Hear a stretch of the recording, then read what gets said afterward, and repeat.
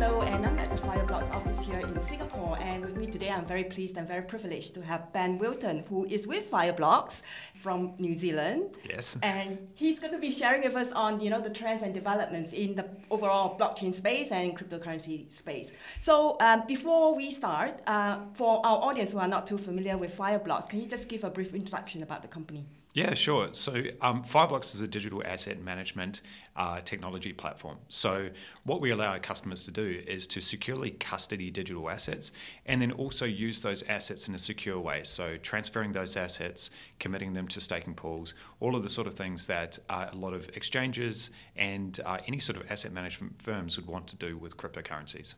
Right. So you talked about digital assets, cryptocurrency, right? And I think a lot of the audience, when they hear digital assets, is also about cryptocurrency, but it's more than that. It's about NFTs, it's about CBDCs, stablecoins, ownership certificates of real-world assets like wine, real estate, right? Mm-hmm. And all these are coming under this umbrella term called tokenization. What is tokenization? Because this term, I think, a lot of us have been hearing it in the recent couple of years. Mm-hmm. So what is the purpose of tokenization?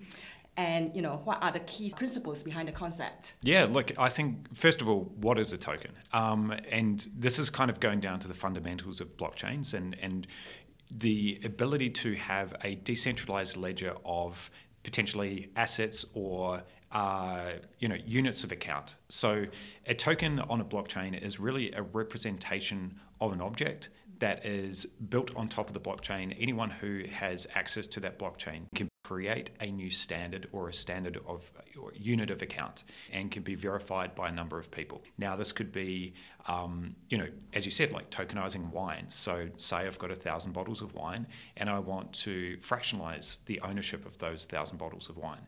I can now tokenize that and say I take those 1,000 bottles and turn it to 10,000 tokens. Mm-hmm. I have now broken down each bottle of wine by a factor of 10. So I can have a 1/10 of that wine bottle of ownership. So really sort of tokenization is about the ability to move ownership of assets, whether they be virtual assets or physical, redeemable assets, as a unit of account on a blockchain. And this is happening everywhere. It's happening over public and private chains. You brought out a few terminology. I think some audience might, not be familiar with, like consensus, right? Mm-hmm. Fractionalization. Mm-hmm. I was going to ask you a question about, how audience or users, newcomers to the cryptocurrency space, they can get to know more about what these terms mean. But before I come to that question, right, you also talked about blockchain.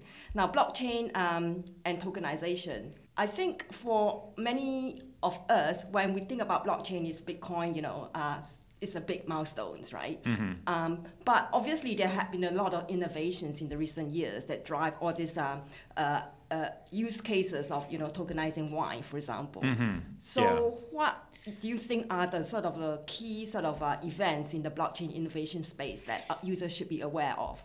Yeah, look, so brief history of blockchains, it's really sort of going to, the one which everyone sort of knows of is Bitcoin. So back in 2009, the evolution of the ability to tokenize a unit of account, so the Bitcoins on the Bitcoin chain. And this proved quite popular, right through until sort of like 2012, 2013, where it was understood by some developers that there are limitations to this. Like, you are literally just talking about one asset. And this is where the emergence of the Ethereum Foundation came about. So Vitalik Buterin created the Ethereum blockchain. Operates very much in the same way as Bitcoin, where there's a consensus mechanism, there's that word again, right, consensus. Where you can validate that an asset is moved. The one difference with the Ethereum blockchain was that they created what they call the Ethereum Virtual Machine. So this actually allowed more flexibility with the blockchain to start adding additional assets onto the blockchain other than that base asset. So like coins, tokens, NFTs. So that sort of evolution with Ethereum, it's really sort of took off a broader utility of these blockchains. And then as this consensus and virtual machine or execution model has matured over the years, it's allowed for much greater number of use cases. So I can deploy a smart contract on that blockchain to control the trading of tokens. So and then now sort of looking at the more mature use cases, there's now private versions of these chains. So they call them layer 2s or rollups. So Polygon is a layer 2. Right. It's a good example of this, where even, advantages of the blockchain becomes faster, there's more efficient use of those chains, and then there's now new blockchains coming out which use different consensus, such as Solana. So each of these different chains, each of their different fundamental properties is allowing for new use cases to come about. An example is USDC. What is USDC? USDC. Okay, yes. USDC is a token. It's tokenized US dollars, which sits on the blockchain. So effectively, a company called Circle, what they did is they created a large treasury of funds, both cash and US bonds.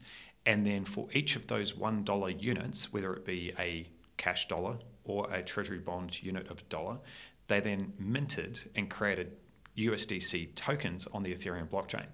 So those tokens are 1-for-1 cash for a US dollar and can be used to trade, purchase things, and effectively pay for goods based on that USDC.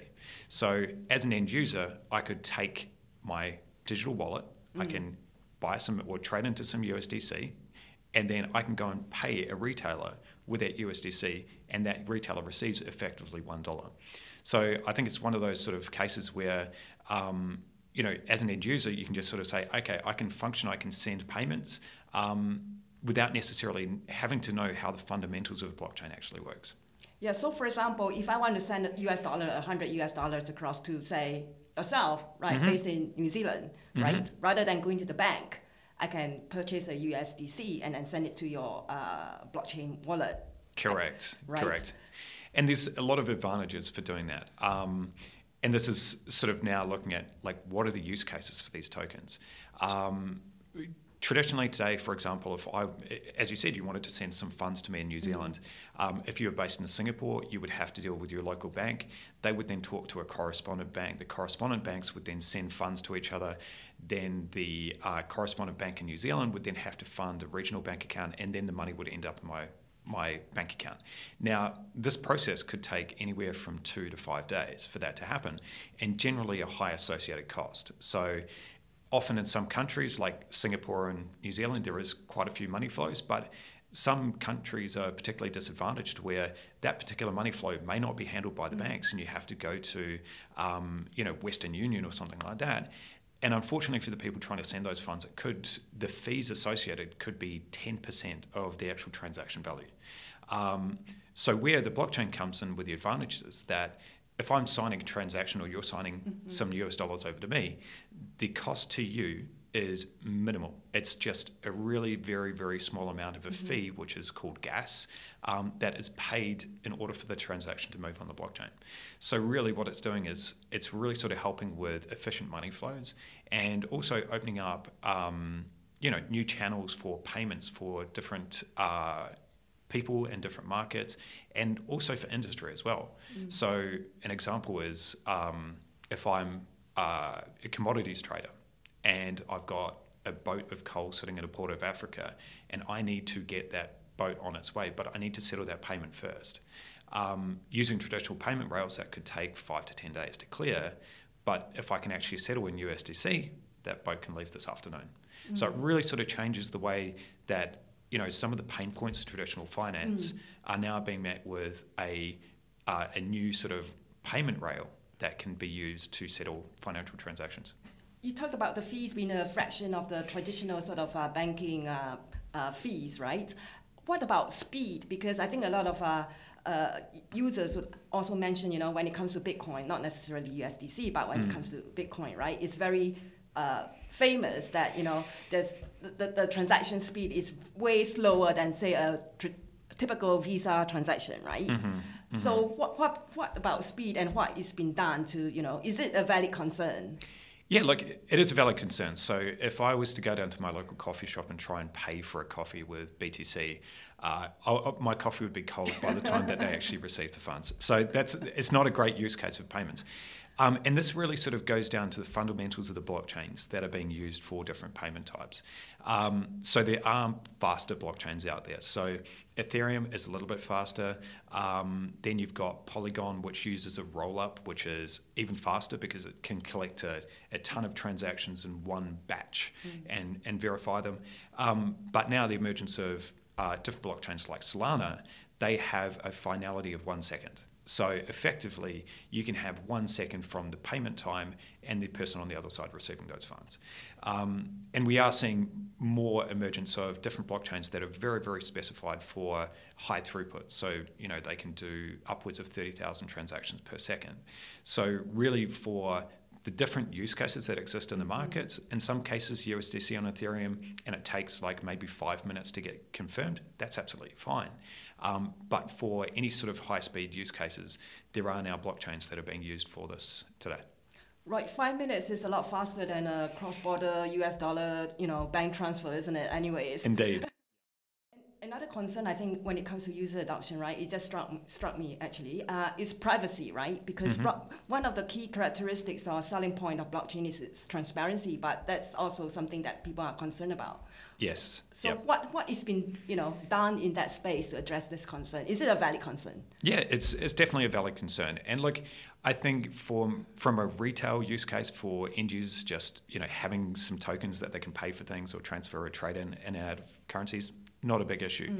But when it comes down to real world asset tokenization, so this is when you're sort of like tokenizing securities or tokenizing bonds, and then you've got institutions that are doing it on behalf of users, there is a certain amount of privacy that needs to be undertaken as like who actually owns these assets, do they want it known to the public or not? So how this is being managed is now using what we'd say is private blockchains. So they are blockchains that only have access to specific institutions. So they can build those tokens, build those networks, and build that user base in a private manner. Now, there is some questions about like, hey, this is a closed loop ecosystem. Is it really viable for a broader financial use case? So now we're seeing an emergence of what we call cross-chain bridging.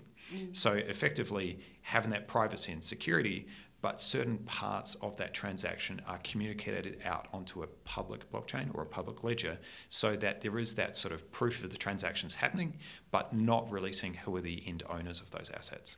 Coming to these terminologies, consensus, staking, right? You brought up another new term, cross-chain bridging, right? So coming back to awareness and education and understanding all the complicated terminologies, I was speaking to another speaker at the Singapore FinTech Festival actually, and we talked about whether it's necessary for consumers to understand the technology. And she brought up this very interesting analogy. We use the Ethernet, we use the banking, the traditional banking infrastructure, but we don't ask, what are the sort of scripts running, on the website, whether it's what kind of database is running the traditional sort of banking infrastructure. So once the user experience improves dramatically, then the questions about what is happening in the background will hopefully, become a secondary concern. Yeah, exactly. And it's a great analogy with the internet is that, Web 1.0 or 0.5, if you want to call it, when first websites came out, they were very rudimentary, and anyone who was on those websites were actually very much into understanding how the code works, and you actually had to have some sort of technical nuance to use it properly. But nowadays, like a 3-year-old child can pick up any sort of website and start hitting buttons and have a great user experience. So I think we will see the emergence of pretty much the same path as what the internet has done for society. Blockchain will now evolve into a point that it has a very high utility, but a low barrier to entry. Right, so the history of internet is what, half a century, 50 years now? So are we going to be waiting for another sort of like 20, 30 years before the blockchain becomes usable, where a 3-year-old can pick up? Well, actually, when you sort of look at the history of blockchain, yes, Bitcoin was the most popular, but actually blockchains and distributed ledgers were being built in the early 2000s. So in actual fact, we have got, 20 plus years of experience so far. So we're well into this the sort of emergence of the technology. And I think, and it's maturing at an exponential rate. We at Fireblocks, we get to see a lot of the new emerging technologies, the providers in the region. We're powering a lot of these businesses as well. And the scope and breadth of what businesses are able to produce using the blockchain now astounds me. Every single week I'm surprised at the new products which are coming out. So I think we will be seeing really good sort of consumer utility products coming out, if not this year, but in the 2 or 3 years following. Right, so great. So that leads me to the next question. What are the kind of market trends that you will predict for the next couple of years? Yes. So yes, there's a lot of speculation going on in the market. Bitcoin is definitely showing itself to be a solid unit of account and source of value, and I think that will continue as well. I don't want to speculate on the price, but I think it's now been proven as a utility asset. I think in the use cases for different blockchain technology, I think stablecoins is going to be really important. So a stablecoin is effectively an asset-backed token where the backing is either going to be cash deposits, it could be treasury bonds, it could be CBDCs, so central bank digital currencies. But effectively, people using those stable coins for a method of settlement, either from a retail perspective, but more importantly, from a commercial perspective. So we're seeing at Fireblocks a lot more flow of these stablecoin assets like USDC, USDT, and that has really accelerated in the last year. Right, so businesses settling with other businesses using stablecoins opposed to using traditional banking rails for that very reason that it's faster and cheaper for them to do. Right, and of course you mentioned that we cannot really speculate on the price direction of Bitcoin, but that's an exciting space to watch as well. Yep. So one final question. Do you have NFTs? I do have NFTs, but not particularly good ones. I definitely don't have any Bored Apes. Look, yeah, NFTs I have out of interest, but I think there has been a lot of speculation on their price, and we've seen the massive highs and the massive lows associated with them. NFTs, I think they've got a really good utility case other than speculation. NFTs can represent art, and if that particular piece of art, yes, it's going to have an intrinsic value associated with that artist. But there's other things which NFTs can be used for. So these can be things like proof of attendance. They can be tickets on a plane. They could be wine collection. Wine collections. But look, I see there's quite a few options for use cases, especially around retail. So NFTs, so rewards to people for maybe spending over a certain amount. You may get a 50% off NFT token. That NFT token can then be used maybe at the same retailer or can be used across different retailers. So cross-promotional, there's a lot of different things that can be done via NFTs in the market today. Yeah, there's a lot of exciting events that happened in the recent couple of years, like the explosion of NFTs. You say that it went through highs and lows, and now Bitcoin and stable coins, right? So developments that's going to really further drive people's interest in blockchain, isn't it? So really grateful that you are able to spend some time with us today to give a really brief introduction into blockchain and tokenization and really get us to start embarking on this journey, because that kind of technology is not going to go away anytime soon. Absolutely not. Yep, it's here to stay for sure. Yeah, that's right. Yeah, thank you, Ben. Thank you for your time. Thank you for having me. Cheers.